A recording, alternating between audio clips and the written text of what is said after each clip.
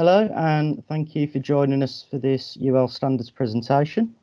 Just to bring viewers up to speed, we've been running an educational campaign between PP Control and Automation, Rockwell Automation, Product Approvals Limited, and today's contributors Lutze, which focuses on the many requirements of UL that OEMs need to consider before seizing on what is essentially a huge opportunity in North America. The focus today is on one of those considerations, that of the requirements around cabling and interconnectivity in relation to UL. Nigel Broad joins us and he will take the reins shortly and deliver an insightful presentation on the subject, which we hope is exactly why you're tuned in. And we're also joined by Phil Murby, who will be posing some of the questions that are frequently asked on cabling and interconnectivity, hopefully covering all bases for our viewers.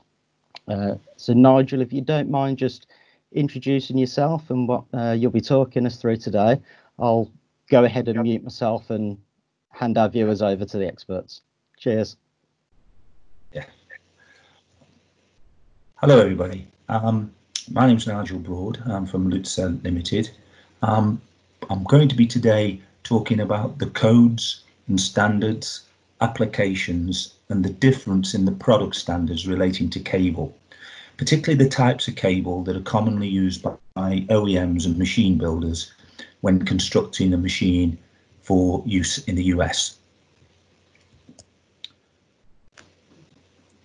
The first code that's relevant is the NEC code, sometimes called NFPA 70. This can be considered an equivalent to our IEE regs in the UK. So it's actually in law. And it's very much a code rather than a standard. The two other standards that are applicable for machine builders are NFPA 79, which covers all aspects of machine building from an electrical standpoint, and UL 508A, which covers the control panel construction. And all these have an implication for the wiring and cables. The National Electric Code covers all the wiring for whether it's factories or housing, commercial and industrial premises. And it is, as I said, written into law. And there are very strict requirements when we are working under NEC. An example here would be where we have a machine that's got cables running from the machine through the building to control panels or control systems, or for reasons of communicating between machines. We're actually going through the fabric of the building. We'd have power maybe, we'd have control, and we'd have communications all running through tray.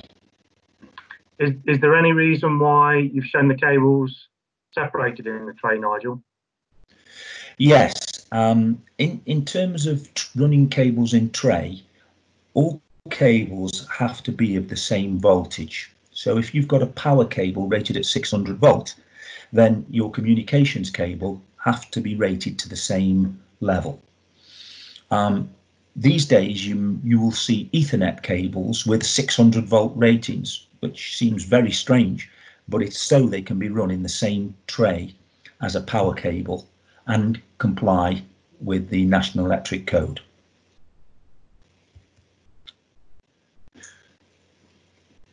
The next code working standard is UL 508A. This will be discussed in depth in this series of blogs, but from a cabling point of view, it covers any material used inside of the control cabinet, and there is a particular section which gives you a choice of standards in which to comply to. Now usually we relate to tri-rated in this example, because tri-rated is the one we recognise. And if you look at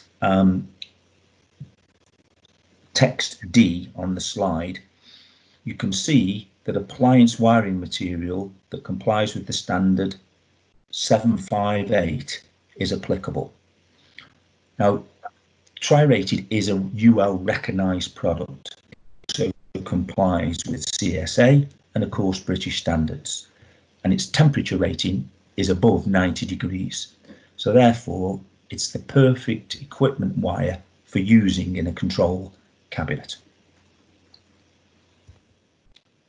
NFPA 79 is more similar to EN 60204, the machine building standard. It covers a machine that stands alone or indeed a line of machines. From an electrical wiring point of view, we talk about the machine envelope, which is all cabling wiring on the machine, and then we have to consider NEC if the cables run from the machine to elsewhere in the building. NFPA 79 covers many subjects, but the one we're concerned with today regarding wire is section 12, which determines what you can do with machine wiring. We'll now be bringing in the two product standards that are relevant, UL recognised and UL listed. We'll look at these in detail in the slides that follow and understand the difference and understand the differences. Both can be used under NFPA 79.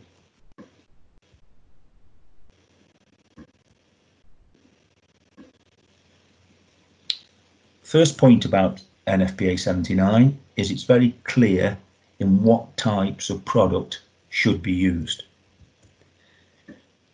Appliance wiring material, which is UL recognised, can be used, but the style must be applicable for industrial use. We'll see some examples later on. And where a particular cable assembly is part of the build, appliance wiring material cables are accepted.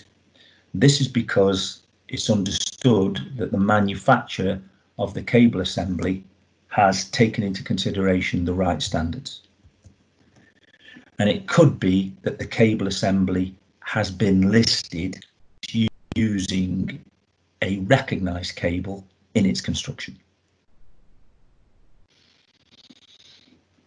Again, an application example where listed and recognised needs to be understood. We go back to our tray example.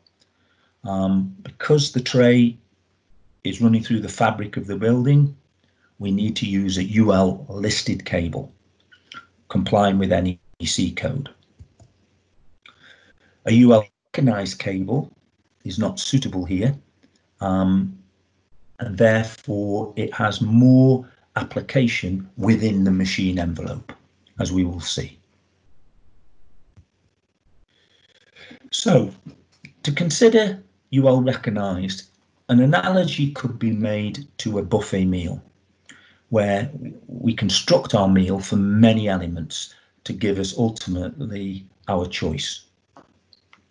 So bringing that into a cable construction example, we have what are called styles for the conductors. These define how the conductor is made up. We have styles for jackets, governing things like thicknesses of insulation, materials, etc. You can compare different styles of jacket and conductors, mix them together to come up with a UL recognised product for a specific application or requirement. And this is designated by the UR symbol. Regarding the suitability, cable manufacturers have an E number. And from the E number, it is easy to see what styles under their category codes they have and can use. So the example of the Lutze E number is shown on the screen.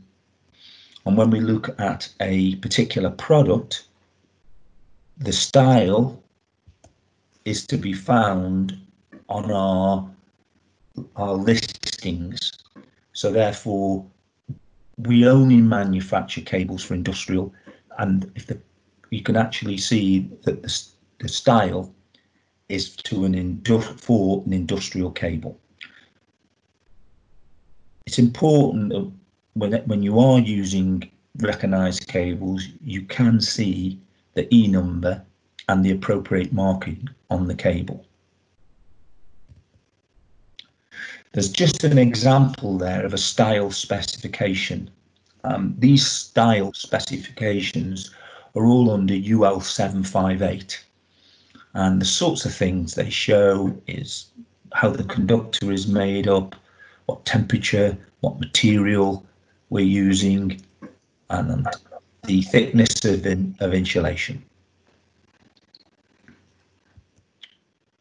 Looking at a UL listed cable now, the analogy is more towards an a la carte meal, where you select exactly what you're looking for, and it's one choice rather than a collection of many elements. So for a listing cable, a manufacturer has to come up with a listing that it complies to, put the cable in for testing. So now the individual cable is tested by a UL testing facility, an NRTL, and we ultimately are given a listing for a scope of applications for that cable. This is not required with a UL recognised cable, as long as we've used styles that are listed in UL 758. So you can see the process is completely different, and therefore the scope of use is different.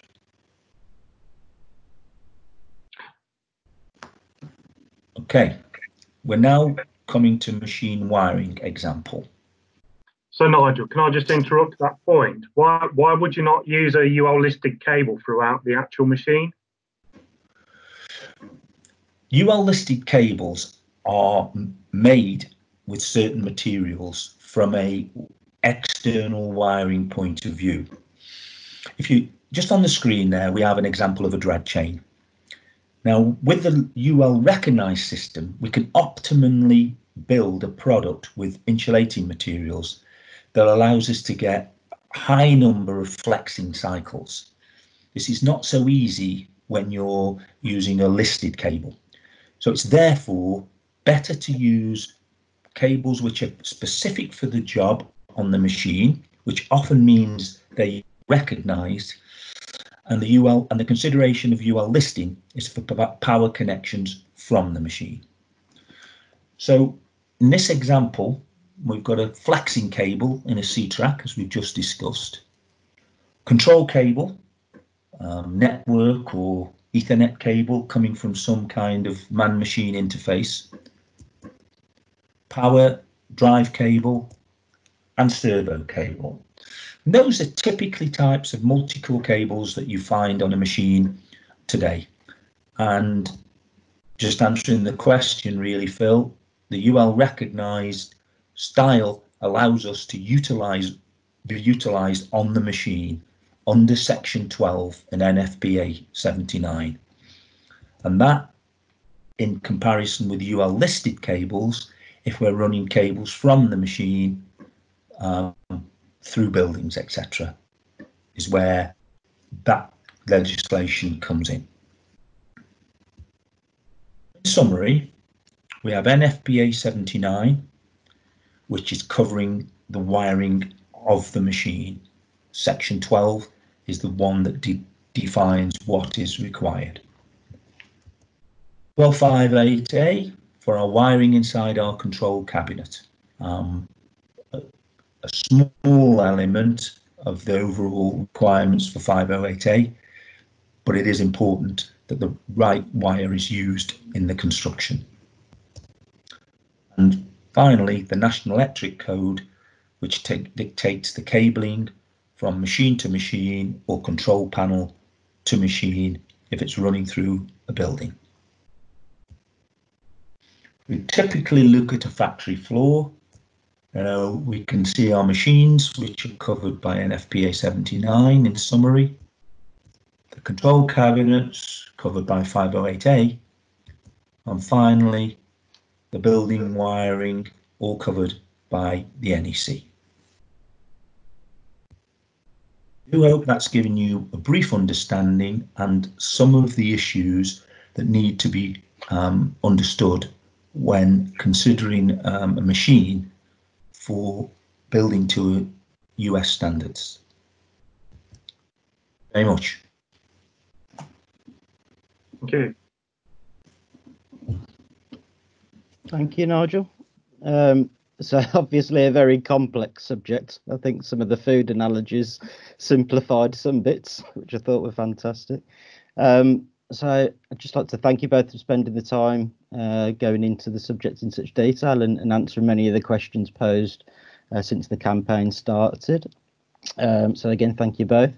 If anyone watching is interested in accessing all of the campaign resources we've acknowledged today, then please do navigate to the PP Control and Automation website, which is ppcanda.com.